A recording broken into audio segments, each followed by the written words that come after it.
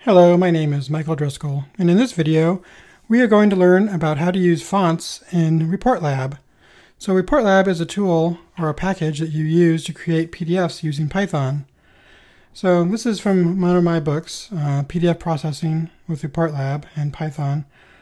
You can check it out if you're really interested.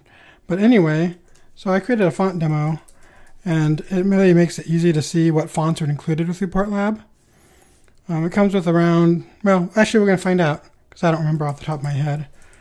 We'll just do this. So let's import some page sizes. I like to use letter because I'm American, but the default for ReportLab is A4. So you don't have to do this step if you don't want to, but I personally like to.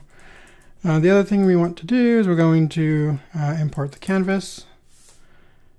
Let's see if I can get this to spell correctly.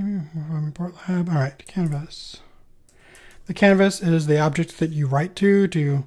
It's kind of where you paint your PDF. So you paint on a canvas, you write to your canvas in PDF land. So we'll go ahead and create a font demo function, and we will say my canvas. This will be the canvas object, and then what fonts we want to load. All right. When you mess with ReportLab, you always want to start in the upper left-hand corner, which is about 750 pixels, or not pixels, points. In ReportLab, everything is measured in points. So if you want to be exact, you can use this. This will get you pretty close to the upper left-hand corner of the page. All right, so let's see, you want to do for font in fonts, because this will be like a list of fonts. And then we'll do my canvas, and we'll say set font to the font, and we'll set it to size 12, so 12-point font.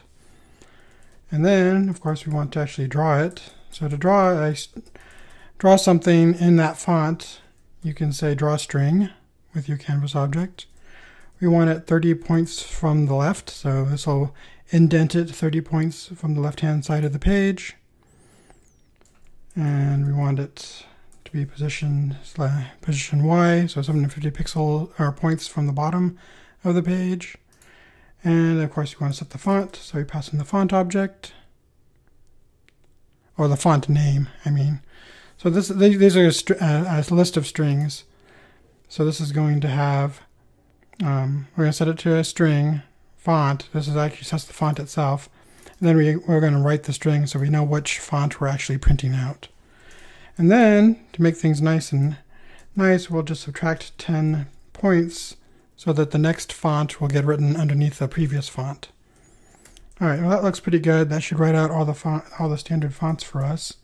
But now we need to actually learn how to pass in those standard fonts. So let's see. There we go. My canvas equals canvas.canvas. And we'll say font demo, PDF, and we'll set the page size. Oops. Getting ahead of myself there a minute. All right, page size equals letter. And then we say fonts equals my canvas. I'm not sure why it's not auto-completing. Sometimes this editor gets a little bit silly. Usually it works really well for this, so I don't know what's going on there. But anyway, font demo, my canvas, and fonts. And then of course we want to save it.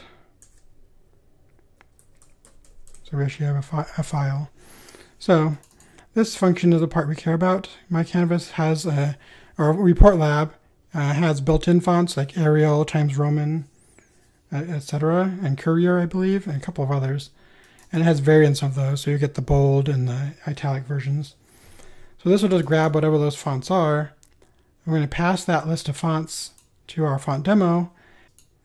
All right, so anyway, let's go ahead and try running this. So there's no output when you run this code, except for the file itself. So if I go over here, I should see a font demo, and I do. So let's open that in Finder. Then we'll open up the PDF. Okay, so here we go. You can see that it's created 4 different types of Courier, Helvetica, Times Roman, and then there's some kind of like junk fonts that it didn't really print out very well. But anyway, everything worked the way we wanted it to, and it looks really nice. So you can kind of play around with that. I also want to let you know that ReportLab does work with TTF fonts and related types fonts, so you can also use those types of additional fonts that you have installed on your computer, but there's other steps. I'll cover that in another different video. But for now, you can go and play with it and see what you can do. Thanks so much for watching. Bye.